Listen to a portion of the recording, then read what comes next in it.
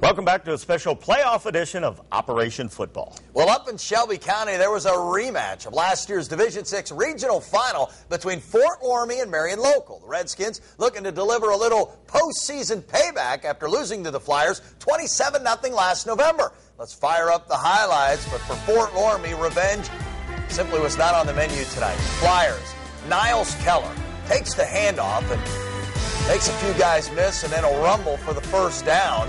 Later on that same drive, it's Ryan Mesher looking deep, and he'll find Dylan Toby, who hauls it in down at the 1-yard line. Very next play, Niles Keller takes it in, and Marion Local is on top 7-0. Flyers on the move again. This time it's Ryan Mesher on the quarterback keeper, and he's going to pick up first down yardage, diving for every inch. A few plays later, Keller picking up 25 more on this carry. He'll go all the way down to the 2-yard line. Ryan Mesher would finish off that drive on this keeper with the touchdown. It was 14-0 Marion Local. Jake Heitkamp gets another Flyer drive going with this big bruising run. That drive would end with this reverse to Lee Puron. And Lee is going to take it around the left side and head into the end zone for the score. The Flyers advance with a 49-7 victory tonight.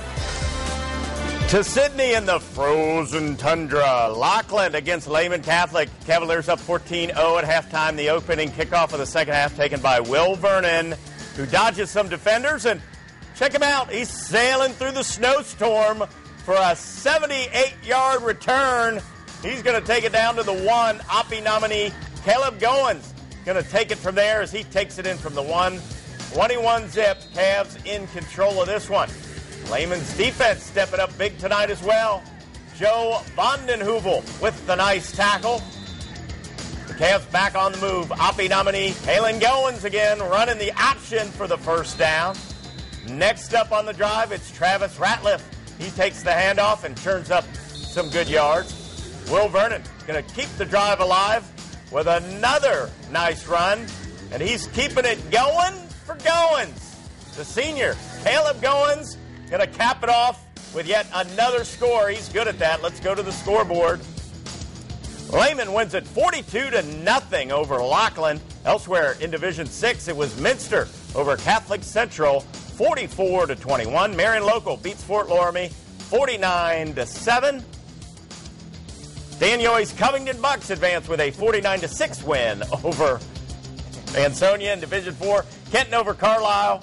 Alter knocks out North College Hill 35-14 in Division II. Winton Woods ends Carroll's season 40-21. Trotwood over Harrison 39-15. And in a shootout, Kings defeats Tecumseh 55-30. Coming up tomorrow night, the opening round continues in Division I with Troy, Centerville, and Wayne all playing out on the road, while Springfield will host its first ever postseason game. In D3, Tippecanoe, Springfield, Shawnee, and Eaton all are home, while Dunbar will play on the road. And in Division 5, it's Coldwater at Anna. Tune in to 2 Sports tomorrow night at 11 for your scores and highlights. Well, last night, the second annual Monster Oppie Awards were held at Frickers in Huber Heights, and don't we clean up well?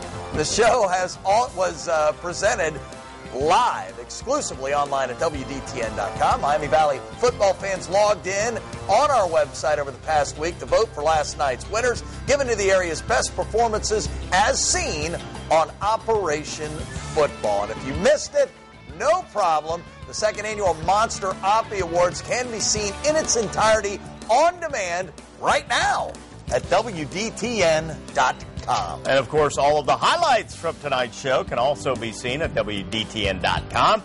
Just click on the Sports tab, then go to the Op Football link, and that is going to do it for our show tonight. It's certainly been exciting, and let's hope the local teams keep rolling. That's right. A bunch of Division I teams, 4 from the area in action tomorrow night. We'll have highlights then. Have a great weekend.